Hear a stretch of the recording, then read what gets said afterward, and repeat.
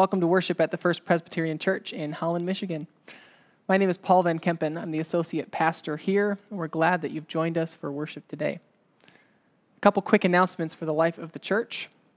Next Sunday, April 24th, is our area's crop walk. We have a church team that is walking in the crop walk. We also have a youth team walking in the crop walk. And I'd encourage you to follow the links in the description to this video to donate to those teams. All of the money raised by the crop walk goes to end food insecurity in the area. So it's for a really good cause. The Sunday after that, May 2nd, is our first Sunday worshiping outside together. We'll be meeting on the south side of the building in the parking lot. I encourage you to bring your own chair and to bring a mask and to come ready to worship God together outside in God's good creation. Finally, an update on a member of the congregation. Joanne Karn had a fall last Sunday. She broke her leg and ended up having a hip replacement, and she is now recovering in rehab at Skilled in Zealand. There's no visitors allowed there now because of COVID, but I'm sure she would appreciate your cards. With that, let us continue in worship together with the lighting of the Christ candle. Jesus, you appeared to the disciples in a closed room, showing them that you had risen from the dead. May you be present with us today as we worship you from our own homes.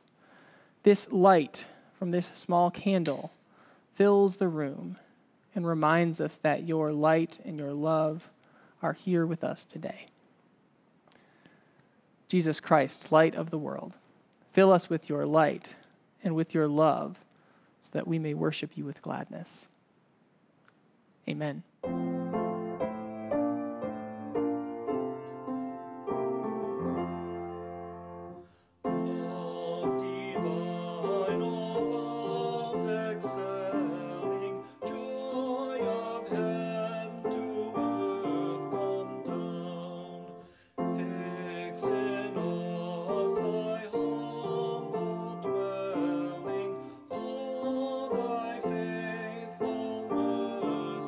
Christ.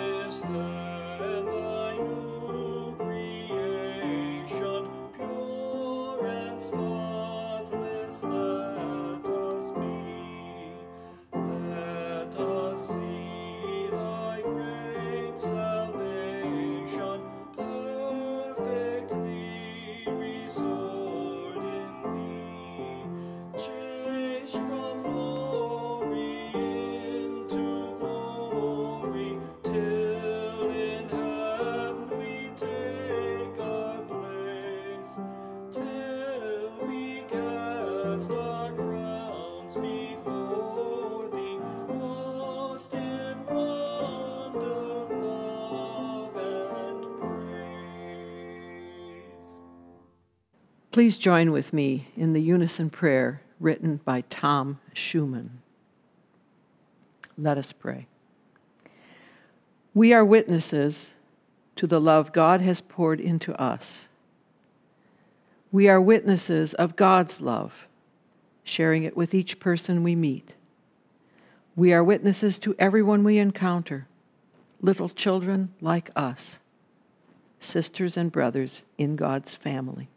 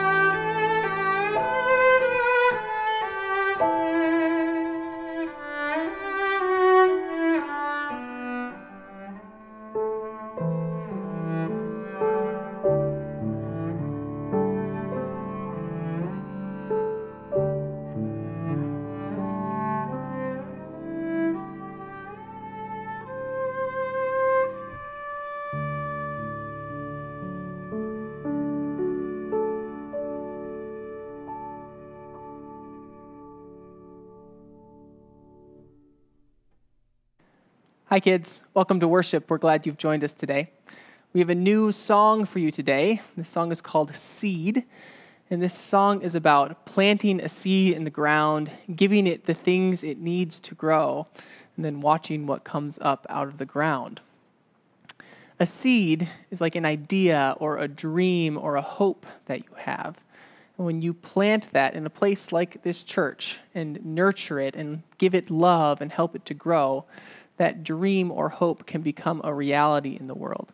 And that's what we want for you at this church, for you kids at this church. That when you have a dream or an idea or a hope, that you feel like this is a safe place to plant that idea and to let it grow. So if you have a dream or an idea or a hope, bring it with you to this church. And together we'll watch that grow into something beautiful in this place. Let's sing together. Take the seed that you have and plant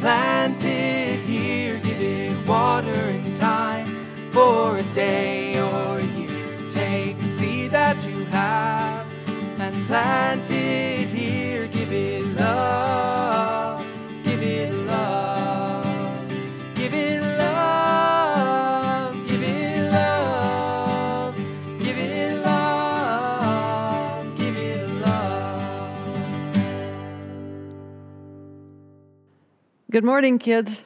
It's good to be with you again. Today I'm going to read a verse from the Bible for you before I talk about it. It's found, as you can see, almost to the end of the Bible. It says, "Look at us. We are called children of God. That's who we really are." Well, last week, I wore this preaching stole, and maybe you remember it if you saw the video from last week. When I prayed, I wore it because it makes me feel close to children. If you can see it, it has children of the world all over it. When I was your age, I learned a song called "Jesus Loves the Little Children." And part of that says, "Jesus loves the little children, all the children of the world." And I felt so good when I sang that song. I just knew that I was loved. And there are so many things for you to learn about in this big world that God has given us, but you don't have to know everything. Even your parents and your aunts and your uncles and your grandparents and even your teachers don't know everything. So my daughter teaches kindergarten and first grade. And her classroom motto is it safe? Is it kind? Is it your best work? These questions help her students remember how to show love in their classroom. Do you remember the story Miss Sandy read to you last week? If you missed it, you can pause right now and go back to that service and listen to her reading the story. But it was about animals who thought they were the biggest or the smartest or the fastest or the cutest. And then there were children who thought they were the most important. It was a very big problem. So who does God love best? Do you remember? There was a line at the end of that story. God's love is big enough for everyone because God loves what God has created. All of creation is God's best work. We show God that we love God and this world by being safe, being kind, and doing what is best. Pray with me. Thank you, God, for giving us your Son, Jesus, to show us how to live as your children in this world. Help us every day to be kind and loving for Jesus' sake. Amen. Our scripture reading today comes from the Gospel of Luke in the 24th chapter, starting with verse 36. Listen for God's word. While they were saying these things, Jesus himself stood among them and said, "Peace be with you." They were terrified and afraid. They thought they were seeing a ghost. He said to them, "Why are you startled? Why are doubts arising in your hearts? Look at my hands and my feet. It's really me. Touch me and see, for a ghost doesn't have flesh and bones like you see I have." As he said this, he showed them his hands and his feet. Because they were wondering and questioning in the midst of their happiness, he said to them, "Do you have anything to eat?" They gave him a piece of baked fish. Taking it, he ate it in front of them. Jesus said to them, "These are my words that I spoke to you while I was still with you, that everything written about me in the law from Moses, the prophets, and the Psalms must be fulfilled." Then he opened their minds to understand the scriptures. He said to them, "This is what is written. The Christ will suffer and rise from the dead on the third day. And a change of heart and life for the forgiveness of sins must be preached in his name to all nations, beginning in Jerusalem. You are witnesses to these things." Here ends the reading. Thanks be to God. Let's pray. God in heaven, may the words of my mouth and the meditations of all of our hearts be pleasing and acceptable in your sight, for you are our rock and our Redeemer. Amen. As I'm sure you know, we live in an era of fake news. You can't believe everything you read on the internet. This is especially true for celebrity death announcements. There has been a trend in the last 10 years or so of online trolls and hackers and pranksters breaking into Twitter accounts of celebrities and announcing their death while they are still alive and kicking. This has happened so often that many people, when reading, for example, that Eddie Murphy died in a snowboarding accident, or that Woody Harrelson died in a plane crash, or that Adam Sandler also died in a snowboarding accident. These are all real fake announcements, by the way. When they read these things, instead of immediately offering words of condolence or expressing their sadness, they first ask if this is a real announcement or not. These celebrity death hoaxes put the celebrity in the interesting position of having to prove that they are indeed still alive. I've never been in that situation. You probably haven't either. But usually the celebrity or the celebrity's publicist puts out a statement on social media or in a press statement affirming that the celebrity is not in fact dead and confirming that they are alive and well. There's often a bit of levity in these statements. It's kind of an absurd situation. But this is where the era of social media has led us. Today in our scripture reading, we find Jesus in a similar position. He has appeared to the disciples and has to prove to them that he is in fact alive and not a ghost. The difference is that his death wasn't a social media hoax, but he was actually dead. The disciples saw Jesus on the cross. They saw him die. The women saw his body put into the tomb. All the evidence they had pointed to Jesus really being dead. When they see him in the room amongst them, they are terrified, afraid. They are startled. They thought they were seeing a ghost. And so Jesus has the strange and unique task of proving to the disciples that he is not dead. How would you go about proving to the disciples that you aren't dead? It's an interesting question.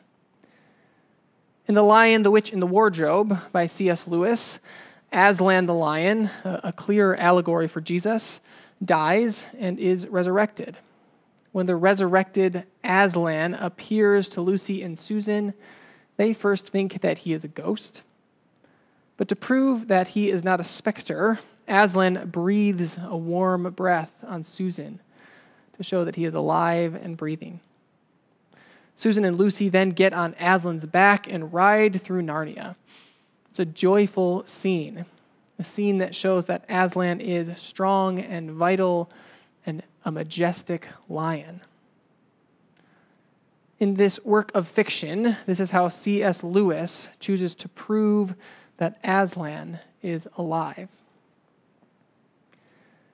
But in the Gospel of Luke, Jesus takes a different approach to prove to the disciples that he is not dead. And I think the contrast with Aslan is helpful.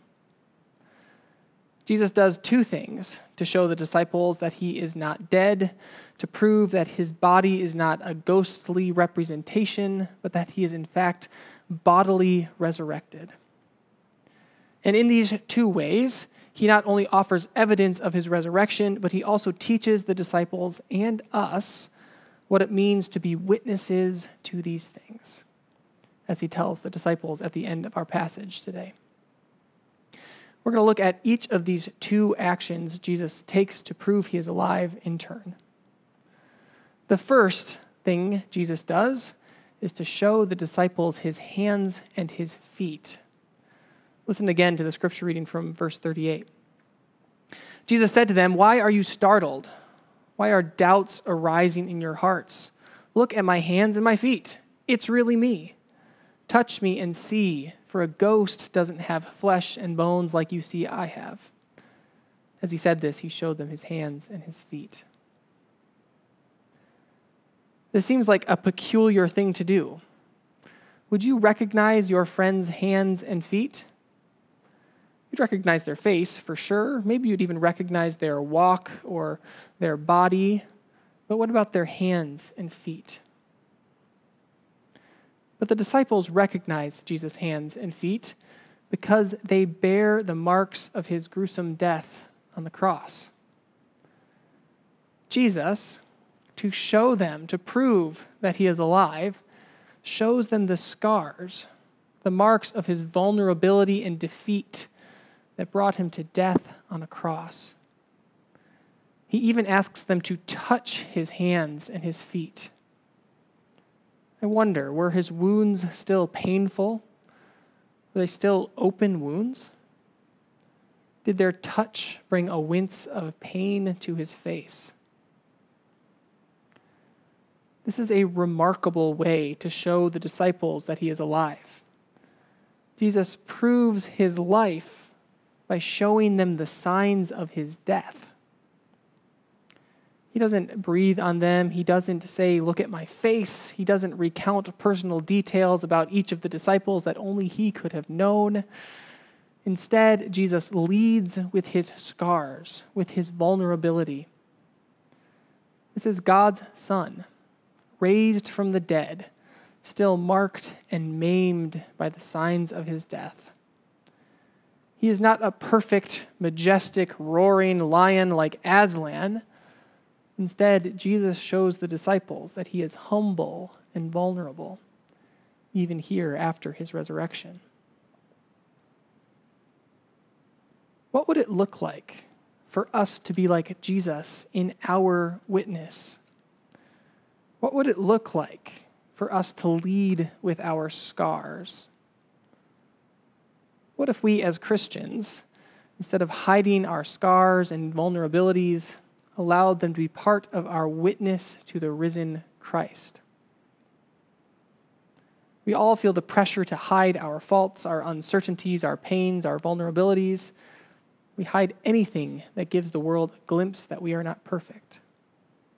But when we do this, when we hide our scars, I think we hide our true selves. This has become ever more true in the era of social media. On Facebook and Instagram and other sites, we carefully curate our posts and our pictures and our words to craft the life that we want others to see, not the life that we really live. We post the pictures where we look the best. We post things about our kids where they're behaving and smiling and acting like the perfect angels we want them to look like. We don't talk about the hard parts of our days or the ways we have failed as parents or siblings or even as followers of Jesus. But we all have pains and baggage and a history. And I think by letting the world see those vulnerabilities, we can also let the world see how in our stories, Jesus overcomes all the pain and brokenness with his resurrection promise. Our scars, like Jesus' scars, are part of our witness to the world. Dietrich Bonhoeffer, a German pastor and theologian and an anti-Nazi dissident, once wrote from his Nazi prison cell, a cell where he was being held for his role in a plot to assassinate Hitler. It was just a little writing, a little scrap of paper that got out of the cell. But he had written on that scrap of paper that only a suffering God can help. Only a suffering God can help. Bonhoeffer knew that the suffering Savior in Jesus, the Savior with scars and wounds and vulnerability, that this was the kind of God that can help us when we feel abandoned, when we feel weak and vulnerable. Jesus suffered, and his resurrection didn't remove the scars caused by that suffering. And in those scars, we see our own pain. We also see the promise that one day that suffering will be gone. This is our story. This is our witness to the risen Christ. The second thing Jesus does after showing the disciples his scarred hands and feet is to express his hunger. Listen again from verse 41. Because they were wondering and questioning in the midst of their happiness, Jesus said to them, "Do you have anything to eat?" They gave him a piece of baked fish. Taking it, he ate it in front of them. Jesus asking for something to eat, like showing them his scars, reveals his vulnerability. He is risen from the dead, but his body still needs sustenance. He still needs the calories for energy for his physical body. The difference here, the difference between the scars and the hunger, is that the disciples can meet this need. They couldn't do anything about his scars. They were permanent and unfixable. But his hunger, this they could fix. So they bring him a piece of baked fish to eat. And as he eats, the disciples draw closer to him. They're no longer startled or afraid, but they are again listening to their teacher and Savior explain what has happened. By asking for a bite to eat, Jesus asks for hospitality, and he allows the disciples to care for him. This too is a reminder and a lesson for what it means to be witnesses to the risen Jesus. Just as the disciples fed Jesus when he was hungry, we too can feed others when they are hungry. This is part of our witness in the world. I'm reminded of Matthew 25, the parable of the sheep and the goats. It's a familiar passage, you might remember it. And in this parable, Jesus, in a vision of the returned Jesus, says that the righteous will be those that fed, clothed, welcomed, and visited him. The righteous reply, I'm going to read right from Matthew 25 here. They say, "Lord, when did we see you hungry and feed you, or thirsty and give you a drink? When did we see you as a stranger and welcome you, or naked and give you clothes to wear? When did we see you sick or in prison and visit you?" Then the king will reply to them, "I assure you that when you have done it for one of the least of these brothers and sisters of mine, you have done it for me." The disciples feed Jesus a fish. And we too can feed Jesus by caring for those around us, one of these least of the brothers and sisters of mine, Jesus says. By feeding the world around us, we are caring for Jesus, and we are witnessing to the resurrected Jesus. We also, like Jesus, can be the recipients of this hospitality.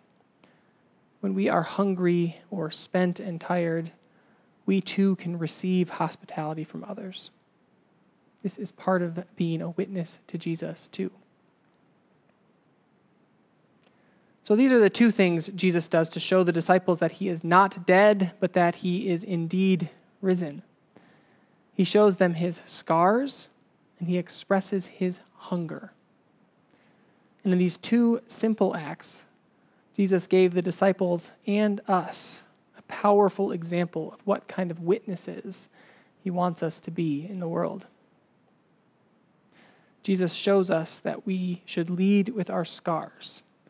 And in doing so, we reveal that we are real people with real problems who find hope in the story of Jesus, because only a suffering God can help. And in meeting the hunger of others and revealing our own hunger, we can be participants in divine hospitality, caring for our sisters and brothers so they know the love and grace of God. We're not celebrating communion today. We'll be doing that in a few weeks.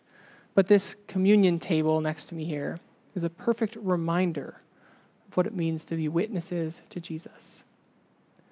The elements, the bread and the cup, are reminders of Jesus' body broken and blood poured out.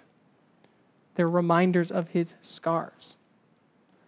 They're reminders that we serve a suffering God.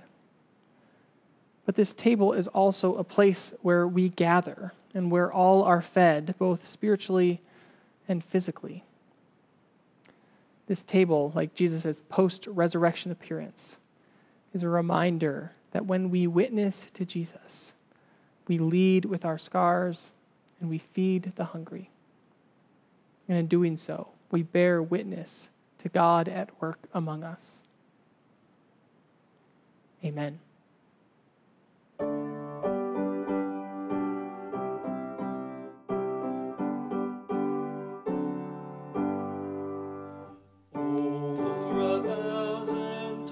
Sing my dear Redeemer's praise, the glories of my God and King, the triumphs of God's grace. The name of Jesus charms our fears and bids our sorrow cease, sings music in the sinner's ears, brings life and health and peace. Christ speaks, and listening to his voice, new life the dead receive.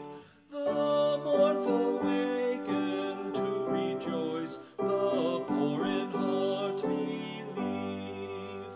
My gracious Master and my God, assist me to proclaim, to spread through all the earth abroad the honors of thy name. To God all glory, praise and love be now and ever given, by saints below and saints above, the church in earth and heaven.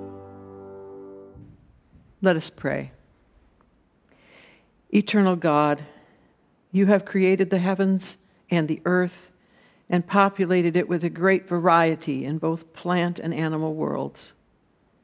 You command, and even the wind obeys you. We give you thanks that we can rely on your strength as well as your wisdom. Your ways are so much higher than ours, yet you show us love and mercy through Jesus Christ. We need to be cherished by you, and you do not disappoint.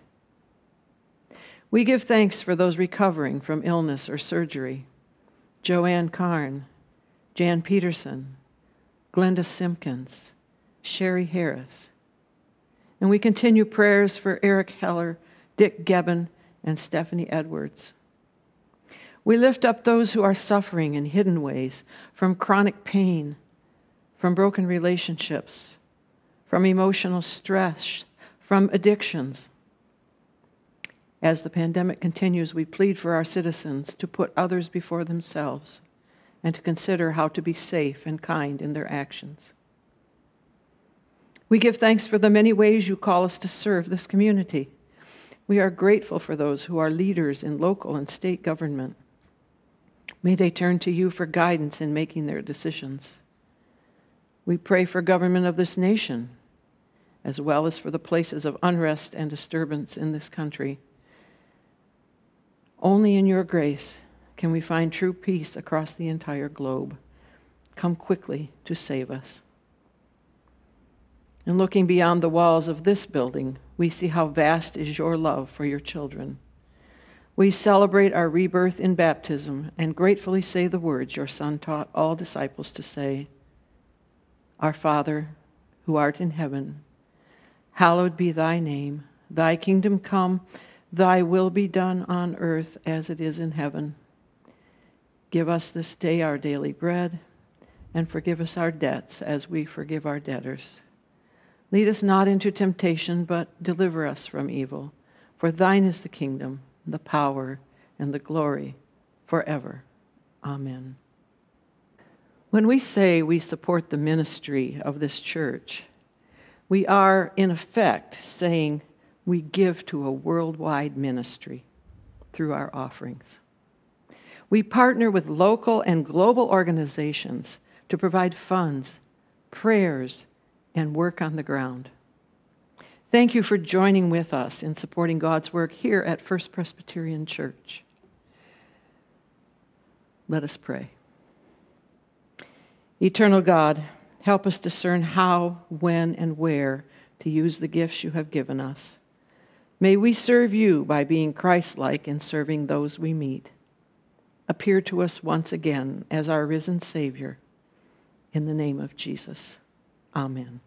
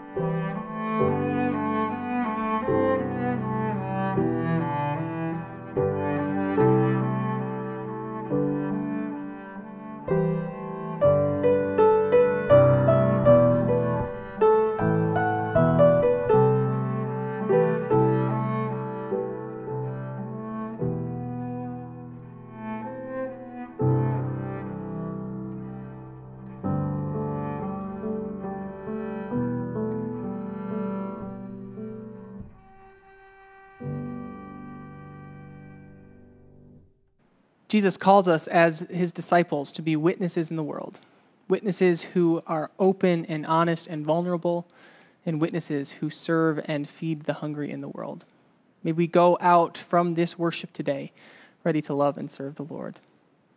May the grace of our Lord Jesus Christ, the love of God, and the communion and fellowship of the Holy Spirit be and abide with you now and forevermore. Amen.